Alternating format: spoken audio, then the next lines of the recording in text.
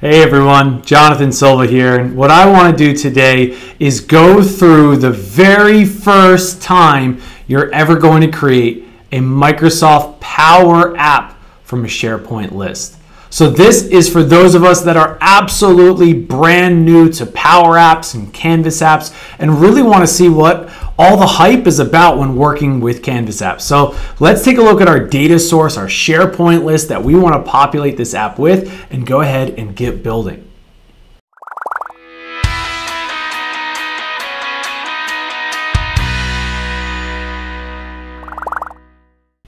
So here we have my SharePoint list. It's a pretty basic one that I've put together. Maybe you have a more complex one with calculated columns and a lot of data that you're pulling in. For this one, I'm just going really simple. And for this list, I just have a basic device order. Anytime any employee of ours wants a new device, maybe it's a laptop or a monitor or a chair or a lamp or whatever it may be, they either go ahead and come straight to this SharePoint list and create a new request straight on here. Or maybe we have this tied to a Microsoft form and then somebody in the organization, maybe it's you, maybe it's me, we have to come in and take all of those form responses and update this device order list, this request that we have each time that comes in. Then what we also do is when that order status gets confirmed or where it's delivered or anything, we have to come in here and manually update this list ourselves each and every single time. Well, luckily for us, that's a thing of the past. What we can do is utilize Power Apps from Microsoft within the Power Platform to fully integrate this list into a really easy application to make in a matter of seconds. So you have a much nicer interface to work with. You can share this out with other users without giving them direct access to the SharePoint list. So they don't come here and do the edits, they just access the application that we build for them. So what we're going to do to get there is navigate over to Power Apps from Microsoft. Now, you can go ahead and type in your URL, make.powerapps.com, or the easier way is by selecting your app launcher here inside of SharePoint or wherever you are, and then choosing Power Apps from here. That's going to use our single sign-on to be able to get us exactly where we want. If you don't see it, you may need to go ahead and choose to see all the other apps we have within the Office 365 apps that we have, but then you can choose Power Apps from here. And when you do that, it'll navigate you directly over to Power Apps so you can start building from there. Now, I have that open in another tab, so I'm just going to go ahead and click right there. And this is Power Apps from Microsoft. This is where we can make amazing data-rich business applications for ourselves and our organization to help us solve these specific tasks or problems that we work with on a daily basis. Now, one thing to note, the app that we're building here is not one of those apps that you're going to find in your app store, maybe wherever it might be, whatever device you're working with. This is specifically a business app from Microsoft here in Office 365. So keep that in mind when you're trying to use this. And all you need in order to do this is an Office 365 license. So as long as you have Outlook and OneDrive and SharePoint and Teams, you're here, you can go ahead and make this yourself. Now, the interface has changed a lot here with Power Apps in the last few months and years. So one of the great things we get with the newest interface is the inclusion of AI content. So like ChatGPT with Copilot here with Microsoft. And the easiest way for you to go ahead and build your very first app is allowing Copilot to do it for you. So that's exactly what we're going to do. We're going to go ahead here and we're going to choose straight on our home page here to start with data. What this is going to do, it's going to let the system create the app for us as long as we have a place to point to for our data. So I'm going to go ahead and click on this and then get myself out of the way so I can show you all the other cool things coming up. So once we go ahead and choose Start from Data, we can then choose where the data is living. So you can see, is it an Excel file? Is it a blank table that we're just generating here with Power Apps? Is there an existing table maybe with Dataverse that we have? Or is there an external data source that we want to use? And for me, that's exactly it, because I want to use SharePoint. You can see there are the icons that we have. that we can connect into. So SharePoint, SQL Server, and an Excel table. So I'm going to go ahead and choose that. Now all I need to do is choose the SharePoint site that I want to point to and then the list that's on the site.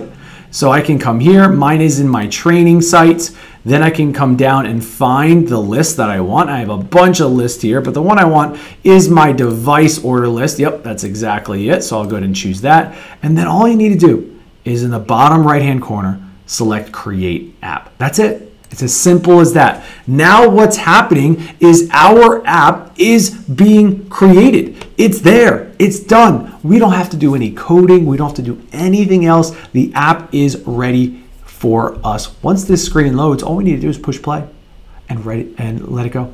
This is the great thing about working with Power Apps and Microsoft is that we get the inclusion of all the good stuff that we love so much. So here we have our app. This is our Canvas App Design Studio where we can make all the modifications, the changes to our application if we want. But let's see what we get just out of the box just with that simple click. So all we want to do is up here is we want to click that play button. That's our preview here inside of our designer.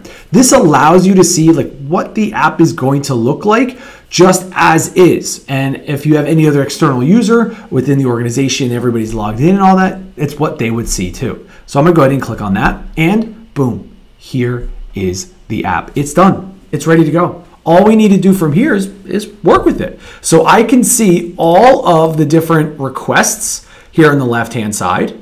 Okay, these are the rows coming from SharePoint. You can see there's myself, laptop battery. I can click on it. It says the one I have doesn't work anymore. That's my reason. If I come over here to my SharePoint list, there's myself, there's the device, there's my request. It's the same thing. It just makes it so much nicer, so much easier to work with here. We can come in, we can click on that one. You can see all of the information, the estimated cost, the date, was it approved or not? Is it the date of approval, the status, are there any attachments? What we also get is a really simple way of editing that request. So I can come in here and click on this button in the top right, and now I can edit that request directly from here. And any changes that I make here are automatically tied to that SharePoint list. So I can come in here and I can change, let's say I want to change my reason.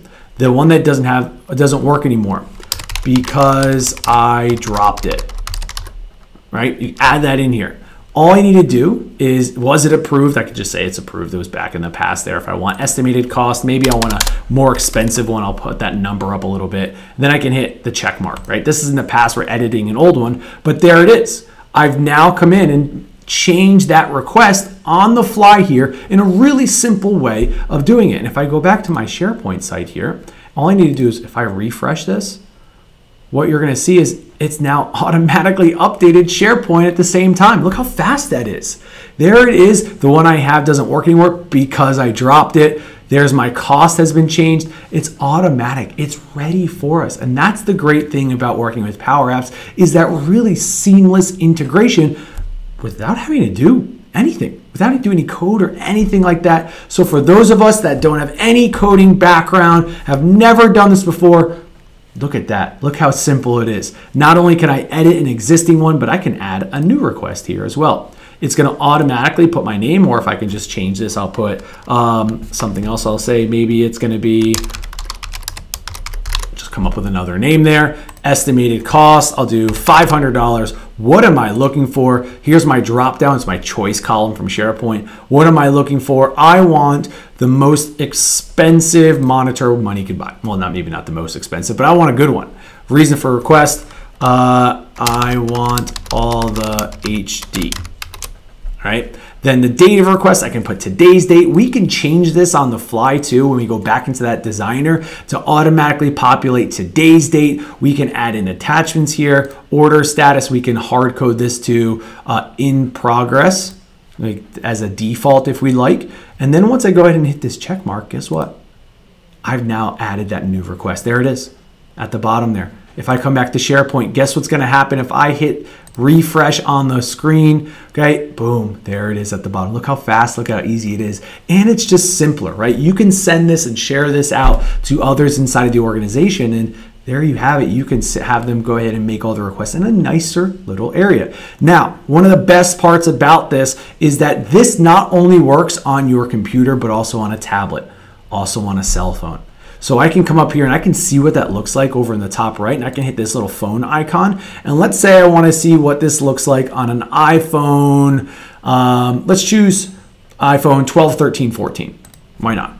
And this is what it looks like. This is what the app will look like. If I go back here, I can see all of the requests. So if I open this up on my phone, that's what it's going to look like. I can make a request from my phone. I can hit new. I can look at an older one. I can edit an older one. I can even delete one, or we can get rid of that delete button if we don't want our users to do that too. We have all the same usability here that we work with just on the phone, on a tablet, on our computer. It's all going to be the same. We can see what it looks like in landscape mode as well. So if we just turn our phone sideways, that's what it looks like. This is a great way for those of us who are just brand new to this, just to get started when working with Power Apps. So what I encourage you to do is find a SharePoint list, go ahead and try it for yourself and see what it looks like. All you need to do if you really want to use this in the end is go ahead and save this. Call this something, I'll call this my device order app, or whatever you want to call it, by hitting that little save icon in the top right. Go ahead and choose save, and then once it is saved, all you need to do is select this final button on the top right called publish.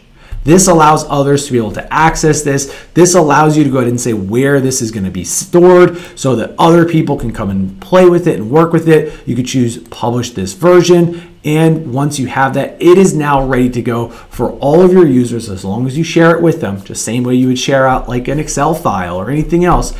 We share it with them through their email address. They can now work with this app themselves, and it's ready to go. Have some fun with this. Let us know if you have any questions, and come back to us here at Pragmatic Works for all of your intermediate and advanced Canvas apps and Power Apps ideas and questions. We're here to help. Thanks, everyone.